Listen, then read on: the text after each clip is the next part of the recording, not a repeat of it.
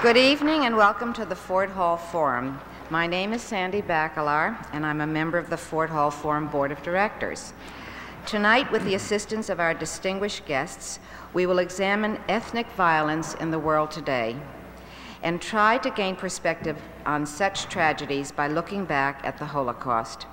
As many of you may know, tonight's program is co-sponsored by the New England Holocaust Memorial Committee and commemorates the groundbreaking of the memorial later this month. Before we begin, I would like to take just a moment to tell you how excited the Forum is that we are able to coordinate tonight's program with the New England Holocaust Memorial Committee. We are proud we can offer you this opportunity to participate in a discussion of one of the most disturbing issues of our time. Public education and discussion not only help us to understand the events happening in our world, but also compel us to recognize and address issues often swept under the global carpet. Since our inception in 1908, the Forum has been dedicated to providing free public education to the greater Boston community, and we hope to continue to provide an arena in which to discuss the important news of the day. But we can only do this with your support. The Forum membership table is located by the entrance of the building, and I urge you to visit that table. Find out about the other great programs we are offering this spring and make as large a contribution as you can. We would really appreciate it. The next Ford Hall Forum program will be held here at Old South Meeting House a week from today on Thursday, April 15th.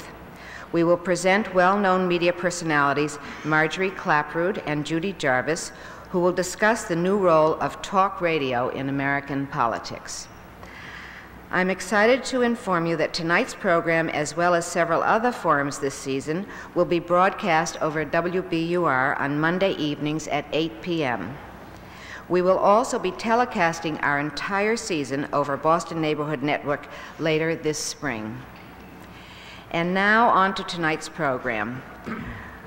Robert F. Drinan is best known locally as the former representative of the 4th District of Massachusetts in the U.S. House. He served in Congress from 1971 until 1983. He has taught at several law schools and is currently a professor at Georgetown University Law Center, where he specializes in, among other areas, international human rights. Long recognized for his commitment to civil liberties worldwide, Father Drinan has actively participated in many associations, including, and this is a short list, Lawyers Committee for International Human Rights, Bread for the World, and U.S. Holocaust Memorial Commission. And I am now pleased to present Father Robert F. Drinan, who will introduce the rest of tonight's panelists. Father Drinan.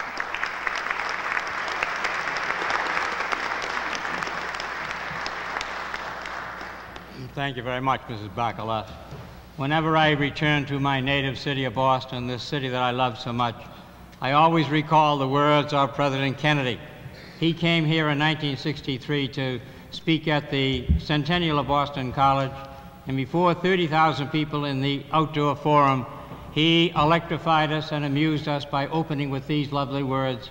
President Kennedy said that, "I always like to come back to Boston where people pronounce words like they're spelt." My dear friends, we come together at a time between Passover and Good Friday to remember our roots and to recall our traditions as the children of the God of Abraham, Isaac, and Jacob. We express our gratitude tonight in a special way to the Ford Hall Forum. For 85 years, they have been doing things like this, bringing us together, not allowing us to forget our roots and our faith and our common humanity. And as we think of the topic tonight, we have to recall what happened just a year ago. 2 days ago, we recalled with horror the first anniversary of the genocide in Bosnia. And this week, we recall the 25th anniversary of the murder of Dr. Martin Luther King. And we keep asking ourselves, how, why could these slaughters go on? Did we not acquire enough guilt when Cain killed Abel Have we not learned enough guilt from the Holocaust when 6 million Jews were murdered? Elie Wiesel, as you know, has said it well. Those who are silent continue the work of the executioner. And Dante spoke about those who do not resist evil, and he said, for those who are silent in the presence of injustice, there is a special place in hell. And both the Old and the New Testament make it very clear that those who do not portray or protest injustice betray the commands of God and man. But my dear friends, we should remember that many lovely things are happening, and people do remember. As was announced on April 18th at Faneuil Hall, there will be a service to commemorate the 50th anniversary of the Warsaw Ghetto Uprising. That happened in 1943 on the first night of the Passover. And on that very day, the magnificent Holocaust Memorial will be started here in Boston. And also later in this month, I expect to attend the opening of the Holocaust Memorial in Washington, where, as you know, this magnificent building is about to be opened on the Mall, where millions will see it every single year.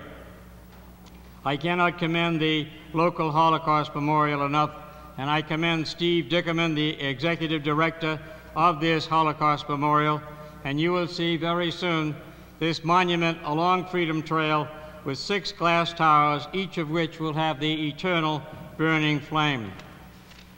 I also commend the work of Facing History and Ourselves. That work is ever more important, and I think also that we should remember, even though we may be frightened tonight, we should remember that 111 nations did agree to rescind that awful UN resolution in 1975, condemning Zionism as a form of racism. The level of Christian-Jewish dialogue and collaboration is at the highest level now, I'm pleased to say, that it has been for a century. Let me just be personal before I introduce the distinguished guests. In the recent past, I went through Yad Vashem in Jerusalem, and one is overcome with the thousands of persons that are named there. And I somehow couldn't really speak after I saw room after room of people whose names was Rosenthal. And when I came out, no one wants to talk. It is so horrifying and terrifying and appalling. And that I remember that at that moment I understood almost for the first time what Elie Wiesel has said many times, that for about 10 years after the Holocaust, in which he was a victim, he couldn't even mention it. He couldn't write about it at all. I'm happy to present to you the distinguished people who will enlighten us tonight in the order of their appearance, and they'll be talking for 8 or 12 minutes, more or less. And then, as you know, there is an open dialogue after that. We want your questions. I say now, before I forget, that you should, if at all possible, direct them to one of the panelists. Make your question or your comment very succinct, because we want to hear from as many people as possible. Israel Arbeiter is a survivor of the 6 Nazi concentration camps and a Nazi ghetto. After being liberated by the American troops in April 1945, and 4 years of living in a displaced persons camp in Germany, Mr. Arbeiter came to the United States. Mr. Arbeiter is co-founder and president of the American Association of Holocaust Survivors of Greater Boston, as well as one of the founders of the New England Holocaust Memorial Committee. May I ask you to withhold your applause until all 4 have been presented. We are pleased to have Ambassador Mohammed Shakrabi, who is the permanent representative and ambassador to the United Nations for the Republic of Bosnia and Herzegovina. He was appointed last year to that position. Prior to his appointment, the ambassador held several positions in finance companies, including Senior Vice President of the Security Pacific Merchant Bank, Vice President of Standard Poor's Corporation. He was born in Sarajevo. He came to this country and has AB and his LLM, his law degree, from Tulane, and his MBA from Columbia University. We are also pleased to have here Kanan Makia. He published in 1989 the volume Republic of Fear, a portrait of Ba'athist terror in Iraq. His subsequent work includes the exposure of the 1988 campaign of mass murder against the Kurdish people in northern Iraq, and his most recent book, Cruelty and Silence, confronts the rhetoric of Arab and pro-Arab intellectuals with the realities of political cruelty in the Middle East. We're happy also to have Mr. Kanyan Makia. He was born in Baghdad. He left Baghdad to study architecture in MIT, and that he joined his father to design many of the major projects throughout the Middle East. In 1989, he published The Republic of Fear, and that volume, I'm happy to say, has now sold 150,000 copies worldwide. Our distinguished guest then wrote The Monument, an essay on the aesthetics of power in Saddam's Iraq, and in 1992 he acted as the convener of the Human Rights Committee of the Iraqi National Congress. His latest book, Cruelty and Silence, will be published by Norton Publishers on April 1. Finally, we have a distinguished lady, well known to you, Dr. Helen Fine, has served as the Executive Director of the Institute for the Study of Genocide. She has her PhD from Columbia University, and she is currently a visiting fellow at the Human Rights Program at Harvard Law School. Dr. Fine is the author and editor of several books and monographs concerned with genocide, collective violence, and anti-Semitism, including her most recent book, Teaching About Genocide. Please show your appreciation by a hand to all of these four panelists.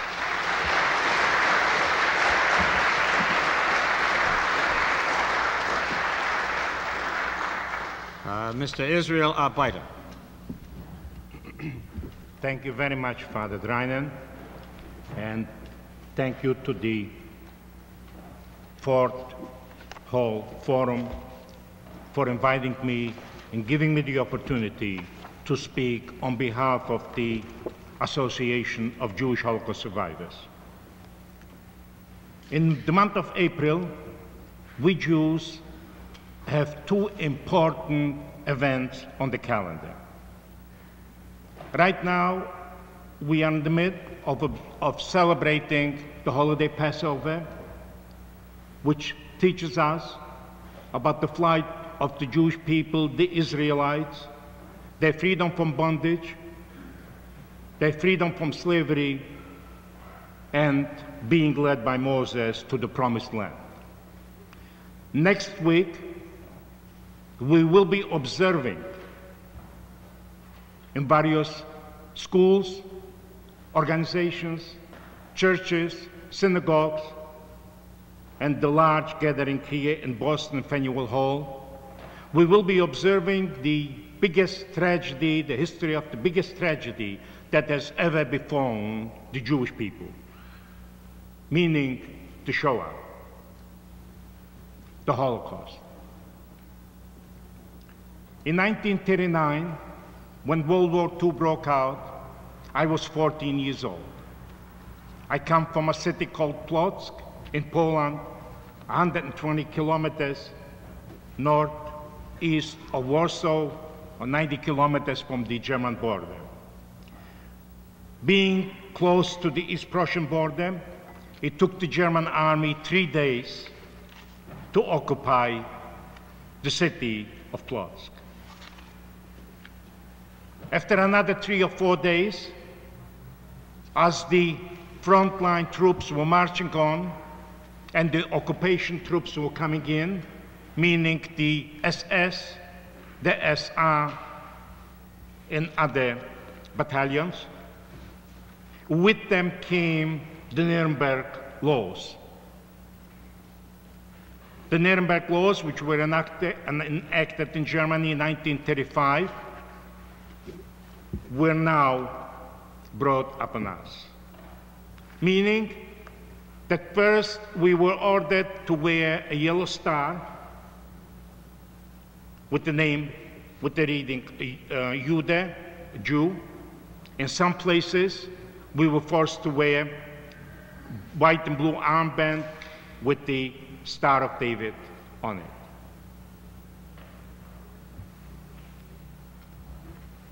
Jewish businesses were being confiscated.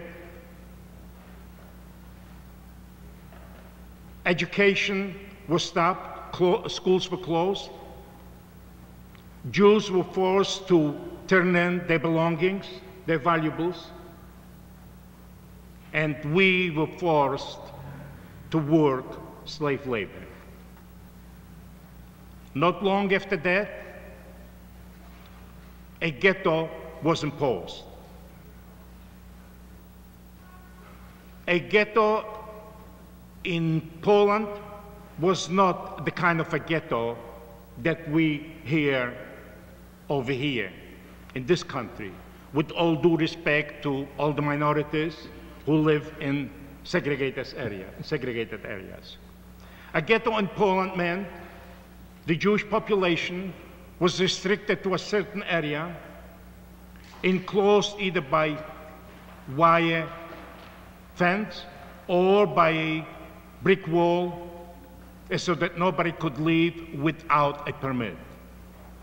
A permit was given only to those who performed work for the German government, for the German army.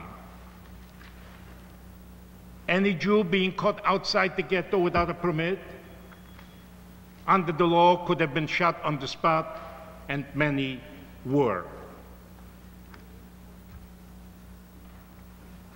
Food were rationed, and only those were getting ration cards that were going out to work. Those that did not work didn't have to eat, and so they did not get any rations. But with all the restrictions and with all the bad things that were happening in the ghettos, people were dying, starvation, sickness, being beaten, shootings by the Germans, we would have survived. We would have lived. Some people died, many people died, but we would have survived. But the Germans had other plans for us. And 1941, the city of Plock was incorporated into the Third Reich and declared Judenrein, or free of Jews, and we were forced to leave the city and leave everything behind. My family, consisting of my parents and 5 brothers, were forced to leave. We were sent out from there into central Poland to a place called Strachowice and incarcerated into a slave labor camp. We were working there under severe conditions, under unbearable conditions. Again, food rationing, very strict food rationing, beating. The ghetto there, the life was very unbearable. For instance, you must know that in Europe at that time, especially in Poland, the living conditions were not the same what they are here in the United States. There were very few houses that had running water or had toilets, forgive me. Families, large families, were living in 1, 2 rooms. When the Germans formed the ghetto and started to bring in people from nearby villages and towns, so now where a family, for instance, of 5 or 7 people had 2 rooms, they were forced to take in another 1 or 2 families in the same 2 rooms. So instead of 5 or 7, you had now between 10 and 15 people living in the same rooms. But again, we would have survived. Not all of us, some would have perished, but we would have survived. But the Nazis were not happy with that either. They had other plans for us, Jews. And so in 1941, a group of SS officers and members of the German government were ordered into a village outside Berlin called Wannsee with the orders by Heinrich to work out a plan for the final solution of the Jewish problem. Now, mind you, let's stop here for a minute. A few, if you allow me, drunken assessment were giving the authority to work out a plan for the final solution of a people of a nation, of an ethnic group, of millions of people. And they did. They came out with a plan of how to destroy the Jewish people. The order was that all the Jews living now in the occupied territories, that means German-occupied territories, and those that will be occupied in the future or will fall into the hands of the German due to the cause of the war, shall be exterminated. Men, women, children. Camps, special death camps were built, 6 death camps. Treblinka, Birkenau, Belzec, Majdanek, Sobibor. Now, for the first time in the history of the world, factories for the destruction of human beings were built and in process and were working. The German people accepted that and were silent. The world accepted that and were silent. In October of 1942, after a selection on the marketplace, my mother, my father, my youngest brother, that was 7 years old at the time, that did not know anything about politics, that was not involved in any way in the war, and they did not do all those bad things that the Germans were telling the world that the Jews are doing, were taken to Treblinka, never to be seen again. I and 2 of my brothers, after working slave labor in that camp of Starachowice, were sent to Auschwitz-Birkenau to be exterminated there. The only thing was in Birkenau, where in some of those camps, like Treblinka, all the transports that were arriving were automatically led into the gas chambers and exterminated. In Birkenau, due to having factories around, ammunition factories around the camp, which the German industry built, like Krupp and IG Farben and so forth, there were selections in the camp conducted by Dr. Mengeles on the arrival of the transport. And they were taking out the young, the healthy, those that could work the slave labor. Young and old were led directly to the gas chambers, again, never to be seen again, except the piles outside the crematoriums and the gas chambers of their clothing, their personal belongings, their shoes, glasses, and anything of that kind. If I were to stop here and tell you the fate or the life one day in Birkenau, I would have to take up the rest of the panel's time. It is just impossible to believe what life was in Birkenau for those that were sent in to live there.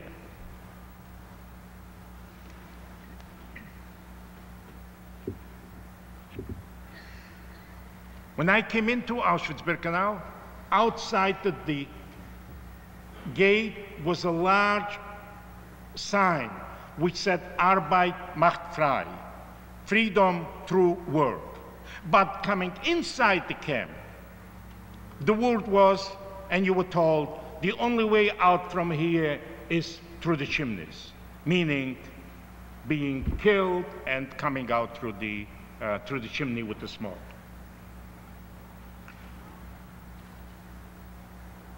How did we survive? How come I'm here? I don't know. I'm being asked that question a lot. I could not answer. But I can say this. Thanks to the unmarching, fast-moving Allied armies in 1945, after coming out from Auschwitz, They had to evacuate us fast because the Russian army was closing in there. We were on the death march ordered by Himmler that no prisoner should fall in the Allied hands. And we were led on a death march, so-called the death march, into South Tyrolia, there to be put in the old mines, and the mines were to be destroyed with all the prisoners. Lucky, fortunate, thank God, we were liberated by the Allied armies, and after living from 45 to 49 in the DP camps in Germany, I was allowed under the Truman Act in 1949 to come to this country with my wife and a 6-month-old daughter. We have now, thank God, we have 2 daughters and a son and 3 grandsons. As a matter of fact, we have a great big celebration on the 24th. Our newest grandson is going to be 1 year old. And so we have a great celebration there. I have to bring this in the sad part. I came then to Boston, and with other survivors, being busy, making a living, and organizing the families, we formed an organization of Holocaust survivors, which is still in existence, and we're participating in the community in various activities and helped our survivors when they came over.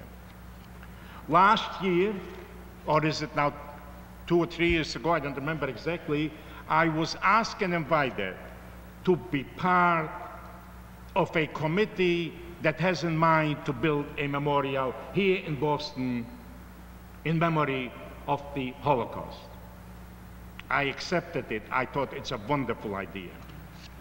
And I am very happy that I am on that committee. And I am very happy to see the people that are on the various committees and the great work that is being done.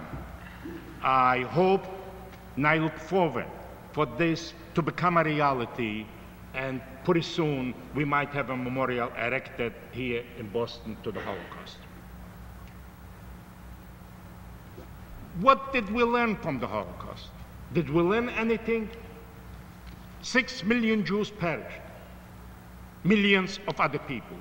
Did we learn anything from it? We thought in 1945, when the gates of the concentration camps were open, the Allied armies marched in, seeing what happened there, the thousands and thousands of skeletons, that the world have learned something about humanity and that this should never happen again. My dear friends, it is very painful. It is very painful for us survivors today to watch television and to see what's going on in other parts of the world, to see what's going on today in the former Yugoslavia, in Bosnia and Herzegovina. When we see the wire, the people, the hungry, the skeletons behind the wires, it is very painful to us. It reminds us of the times that we were there. And we hope and ask the world to take action and to stop this present Holocaust. Thank you very much. Thank you.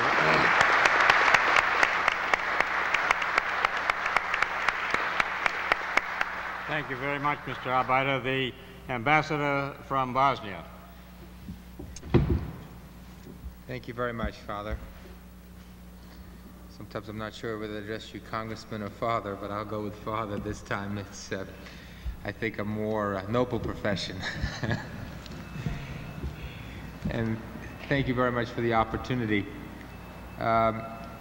Israel, when you were speaking about, when you started your speech about the history of the Holocaust, you said this was one of the greatest tragedies. And I have no doubt it was the greatest tragedy of mankind. I will not try to give it any greater weight, because only a survivor such as yourself, who has been through it, who has seen family murdered, can give it the appropriate weight. But the reason I emphasize the greatest tragedy is because sometimes when we see tragedies that are similar to it, they have characteristics of that tragedy, we tend to try to compare it to this biggest of all tragedies. And somehow, if it doesn't measure up, we assume that, well, we don't have to respond. I remind all of you that when this tragedy, when the Holocaust was happening 50-some years ago, people still failed to respond. And therefore, I think all that's happening is rationalization. That somehow, if we are not moved, we believe that we can say, well, that's not as bad as the Holocaust. Only 250,000 people have died, not the 6 million Jews and the millions of others, and therefore it just isn't as bad. Well, I can tell you that to their credit, the Jewish community in the United States has been one of the most outspoken, if not the most outspoken, against this new genocide in Bosnia and Herzegovina. And it said something when this community that has suffered the most 50 years ago now takes upon itself to speak the loudest. And frankly, speak the loudest on behalf of a people, many of whom are Muslims, where there was assumed to be a big bridge, a big gap between Muslims and Jews. I think the term "never again" all of a sudden has been given universal meaning. Unfortunately, I'm not sure that others have accepted that term. Within the context of this issue, I think I'd just like to highlight a point, and I'll be happy to answer some questions. I know we're going to be running a little bit tight on time. There's a tendency now to define the situation in Bosnia and Herzegovina as a civil war. There is a tendency to somehow define the genocide that's going on there as a tribal warfare of uncivilized people. Well, first, this is not a civil war. Bosnia and Herzegovina is a country. Yes, at one time it was part of Yugoslavia, but now it is being aggressed on by another republic that was previously a part of Yugoslavia.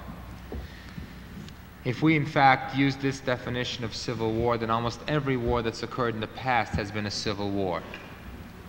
The war against the Jews was a civil war. Second, the people of Bosnia and Herzegovina had developed long time ago a multicultural tradition. Not always perfect, but actually within the context of the last 600-700 years of history, maybe one of the best, if not the best in the world. In the 13th and 14th and 15th century, Islam, Catholicism, and Orthodox Christianity developed side by side. In 1492, thousands of Jews migrated to Bosnia because they perceived it as a place of tolerance, escaping the Spanish Inquisition. For the next few hundred years, Bosnia and Herzegovina was a place where church, mosques, and synagogues were built next to each other. Oh yes, it had its periods. It had its wars. It had its Holocaust. But those were the exceptions brought about by fascists looking to use ultranationalism to promote their own goals. What we have now in Bosnia and Herzegovina is a former, really an existing, communist regime. It's the same leaders as in the old communist Yugoslavia, the same military, the same bureaucracy. They say they saw the death of communism, the fact that it is becoming discredited, and moved to apply, to adopt a new philosophy, to allow them to maintain their absolute power, authority, and privileges. And they perceived this vehicle to be ultranationalism. Then they unleashed this terrible weapon upon the people of Bosnia and Herzegovina. Now, yes, Bosnia, the war there has many elements of a civil war. But I remind you that the war in Bosnia and Herzegovina did not start up with the break of Yugoslavia. It started first after a war was waged against Slovenia Then after a war was waged against Croatia, and then finally, after those two wars were settled, did the war against Bosnia and Herzegovina begin to be waged, when the entire Yugoslav army from Croatia, in fact, had moved into Bosnia. Sometimes people like to compare Milosevic, leader of present-day Serbia, to Hitler. Many of the characteristics are there, similarities are there. But more importantly, I think, from a historical perspective, Milosevic is more like Mussolini. If you remember, Mussolini came to power almost a dozen years before Hitler did. He made the transition from communism to ultranationalism. And now, he has obviously set out upon a course of fascism as Mussolini did. But where is the new Hitler? I'm afraid the new Hitler is waiting to be born in Russia. If you look at the similarities between today's Russia and the Germany between the two world wars, it's frightening. Russia is a defeated country. It has lost the war. Germany was a defeated country. Economies in shambles. Inflation, hyperinflation. No tradition of democracy. Militarism. Intolerance and ultranationalism. Numerous Russian minorities living in neighboring republics. Remember, Germany started its war of aggressions by saying that it was looking to unite all Germans under one roof, under one nation. That's what Serbia is doing now. That's what Russian far-right leaders are waiting to do. And we already know what these people are. They have already shown their symbols, their writings of anti-Semitism. They have already shown themselves to be people who have no respect for diversity, and frankly, who historically have shown themselves to be capable of another Holocaust. Thank you very much.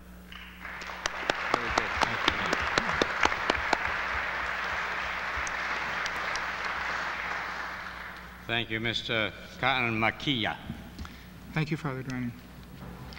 Whenever I think of the word Holocaust, two apparently contradictory things come to my mind.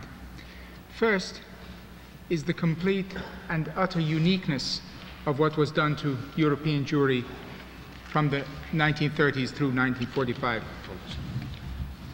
And the second is the ease with which our species can seemingly replicate similarly unfathomable and radically evil acts that often compel us to think of ourselves as monsters of one kind or another. It seems to me that probably one of the most important lessons of the Holocaust for all human beings today is to accept the way in which both of these meanings are actually accommodated and find a place for themselves in the word Holocaust. The reasons why people set about to routinely kill one another in a methodical and highly organized way, whether we are talking about 1 million Armenians, 6 million Jews, or a couple of 100,000 Kurds in northern Iraq, are almost always very, very different from one another. There is no common ground, I believe, to be found in those reasons, that rationale for the killing, that often bureaucratic rationale. Also, the ways in which people are killed or tortured are invariably very different in one case from the other. Certainly they share many common features, but always in the end they are experienced as though they were happening for the first time. And that is why no two survivors from the Holocaust, from any act of genocide or collective murder of this scale, no two survivors ever tell the same story. Cruelty is in this sense always very particular, very individual. And in order for us, to whom such terrible things have not personally impinged upon our bodies, in order for us to understand this kind of cruelty, it seems to me that we have to let that individuality, that personality of each story speak to us. And that is why the stories of survivors are so important to the workings of our collective memory today. Like all stories, they need to be told and retold. And in this telling and retelling, no doubt the stories change. They change because our understanding changes, and the idea of absolute truth in these kinds of matters is always very, very complicated. Why did it happen? How could it have happened? We ask of things like the Holocaust, of the mass murder that is going on today in Bosnia, of what happened to the Iraqi Kurds in northern Iraq in 1988. And we never ever really get to the absolute certainty in answering that question, because there is always something unknowable, something that is impossible to put in words about cruelty on this kind of a scale. The emotional essence of cruelty is, I would suggest, in the end, even beyond words. It is impossible to put your finger down, I know what it is, this, and state it. If it is impossible to put in words, it's by people, for instance, like myself, who have not experienced it personally, to whom it has not happened. We need the tangible and human evidence which stories and artifacts provide us with. I just brought along one such artifact related to the mass campaign of extermination of Iraqi Kurds that shows you, hopefully, what I mean by this palpable, tangible nature of cruelty. This book is taken from the records of the Iraqi secret police during the uprising that happened in Iraq in March 1991. It says in Arabic here, a list of eliminated villages. And there are here, in handwriting by some minor bureaucrat in a small town in northern Iraq, a list of villages that have been eliminated. Map references, details of names, governor that it belongs to, and so on, and exact date which the village was eliminated. By eliminated, that means erased completely with bulldozers, concreted up wells, and raised cemeteries. Something like 3,500 such villages have been eliminated in northern Iraq in the last 10 to 12 years. The Holocaust and gross cruelty of the kind that I'm talking about, that is present in this simple little school book with its flowers and its carnations, its list of villages written by some simple bureaucrat with a family who goes home to his kids after he's finished entering his daily toll. That kind of cruelty should never be confused with mere violence. These two things are very different. They overlap, that is for sure. But they are not the same. Violence can be justified according to the ends that it pursues, for instance in self-defense. There can be violence between equals. Cruelty, on the other hand, can never be justified, because it is the intentional infliction of pain on individuals who are always necessarily in a position of weakness to the one who is doing the inflicting. For there to be cruelty, therefore, there has to be subjugation and powerlessness in some form. The violation of the body, the human body of someone in a position of weakness, by force or with an instrument of some kind, has this visceral, irrational, irrevocable quality about it. And these qualities, these impossible to put into words qualities of cruelty, is the bedrock, I believe, under which lies at the bottom of all the other terrible things that we human beings are capable of doing to one another. Now, if one thinks of the Holocaust as the epitome of the most extreme kind of cruelty that I'm talking about as an event, it's also very important to constantly recall its modernity as an event. Killing by bureaucratic edict, routinely administered as in this book, often with clinical efficiency, is not the same as killing out of vengeance or as a result of the eruption of old animosities and ancient hatreds, which supposedly go back centuries, and which I believe opinion makers are making far too much of these days. Because the kind of killing that we are talking about when we talk about the Holocaust, when we talk about what happened in northern Iraq in this booklet, and I believe even what we're talking about in Bosnia, that is a very modern phenomenon. Consider, for instance, the story of the Syrian massacre in Hama, in which something like 40,000 people may have been killed in a few weeks, or were killed in a few weeks in 1982. The Syrian army had encircled the town, supposedly to crush what they termed an Islamic rebellion. The rebels and ordinary citizens flooded into the old quarter known as the Keylaniye district of Hama. This was an extraordinarily beautiful part of the old city, with catacombs and twisted alleyways, a kind of Kasbah of the Eastern Mediterranean. There the people hid. The army surrounded them and pounded the area with artillery until it all turned to rubble. A Syrian friend of mine who from Hama fled all of this destruction, and he stayed abroad. 10 years on, he plucked up the courage to return to his hometown. He went to visit the quarter of Keylaniye, where he was brought up as a child.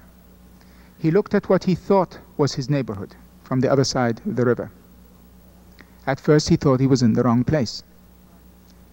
The sight that confronted him was both familiar and unfamiliar at the same time.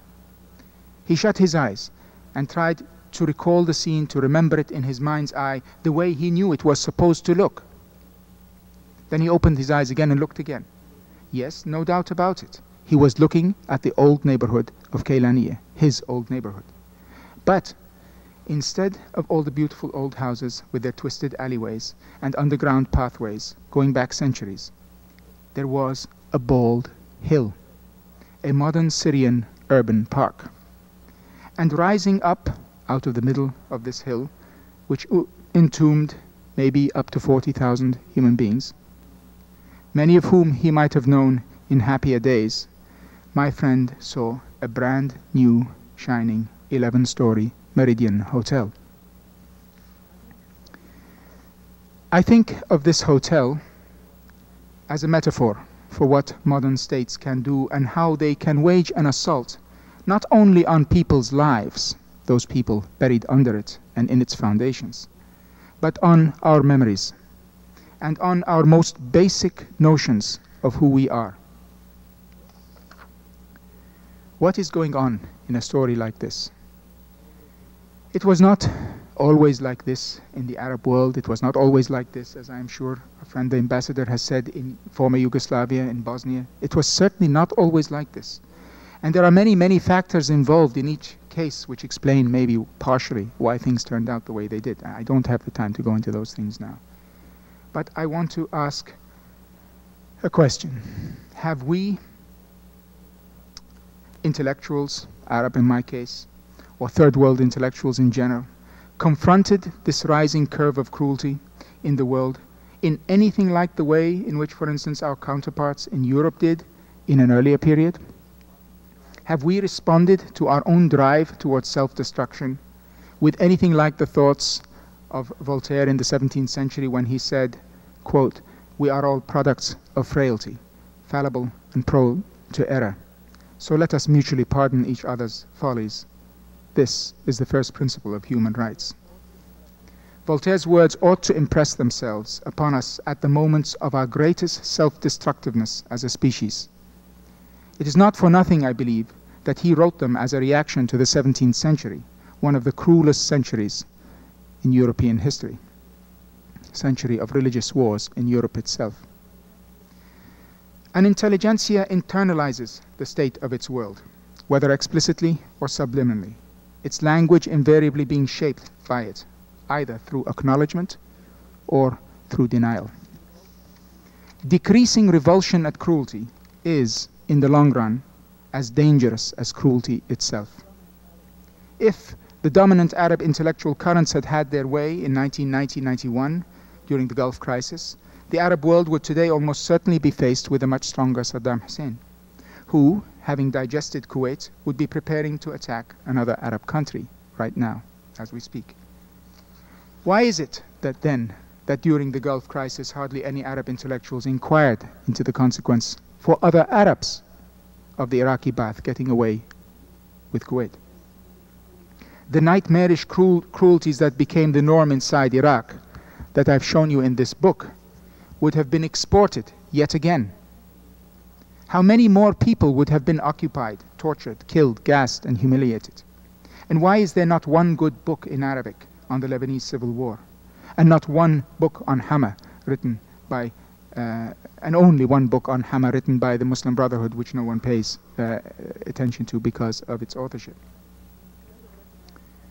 Instead of recognizing our fallibility and frailty, often we of the Third World, and Arabs, I might add, and it saddens me very much to say, we have been perfecting in the last quarter of a century a different kind of language than Voltaire. One that is constantly preoccupied with blaming others, in particular blaming the West, for instance, or maybe Israel, for problems that are largely, though not completely, of our own making.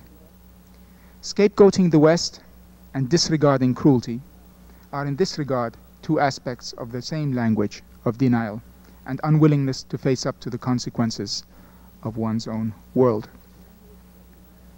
The language of denial and of blaming everyone other than oneself for one's tragic plight has intersected in a doubly tragic way with rising cruelty in the Middle East. As in Europe during the 17th century, when cruelty and fanaticism, religious fanaticism, were rampant, everyone in the Middle East today feels threatened.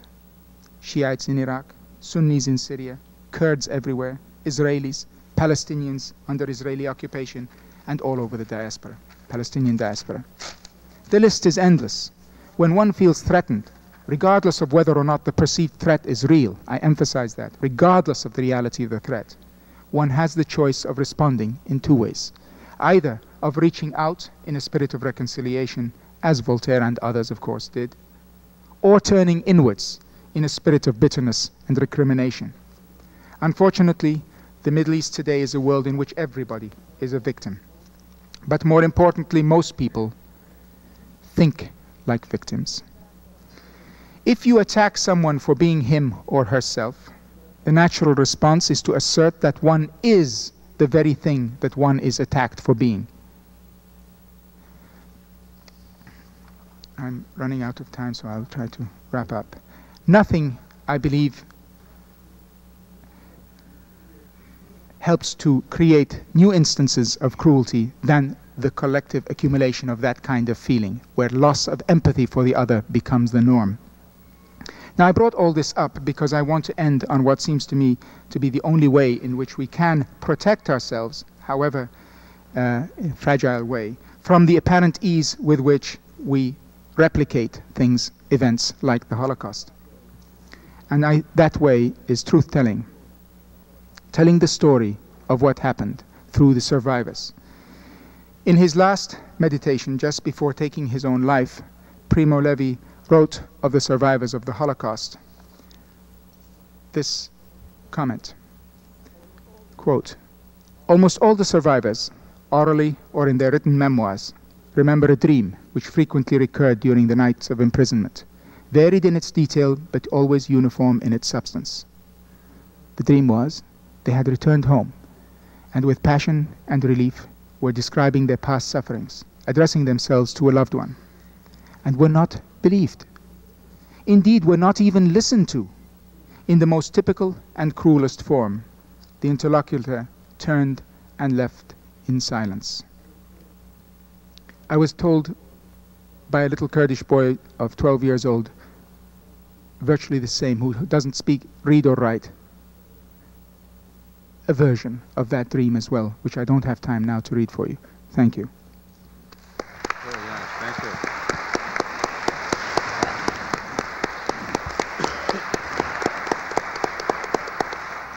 Thank you very much, Dr. Helen Fine.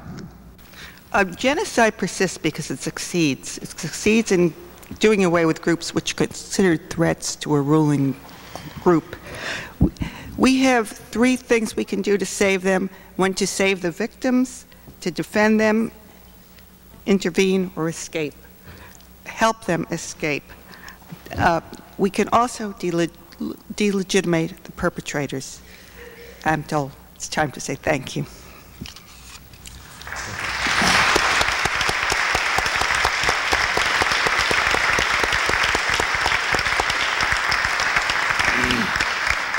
Let me echo the thanks to the Ford Hall Forum. It's in its 85th year, and I said to the officials here that I'd urge a second collection for right now. After all, it's Holy Week. Reinhold Niebuhr said once that the persistence of anti-Semitism is unique. Other prejudices are localized or transitional, but anti-Semitism, Reinhold Niebuhr, the great Protestant theologian, said, has a historical permanence and a geopolitical perversity, and we remember that tonight. And remember also that we in America, if you will, are dreamers. We have had our share of persecution and animosity towards races, but that we boldly proclaim tonight that we love our neighbors. We're very sorry about what's happening. I, for one, with all Americans, lament the fact that we don't seem to know what to do, or we are unable to know, and that Judaism and Christianity both say that God has intervened in history. He has revealed himself in the God of Abraham, Isaac, and Jacob, and that we, in that spirit, in this week, come together lamenting all our omissions, and that God has told us to help and love our neighbor, to be sensitive to the less fortunate, and the date is most appropriate, as I said, after the New Year and before Good Friday. We join the Jewish community around the world and all of those who are being persecuted and the Bosnians. And let us say in conclusion here a prayer from the Jewish liturgy, which is most appropriate. Blessed are you, Lord our God, King of the universe, who has sanctified us with his commandments and commanded us to kindle the light of the day of remembrance, to which we say amen. Thank you and good night.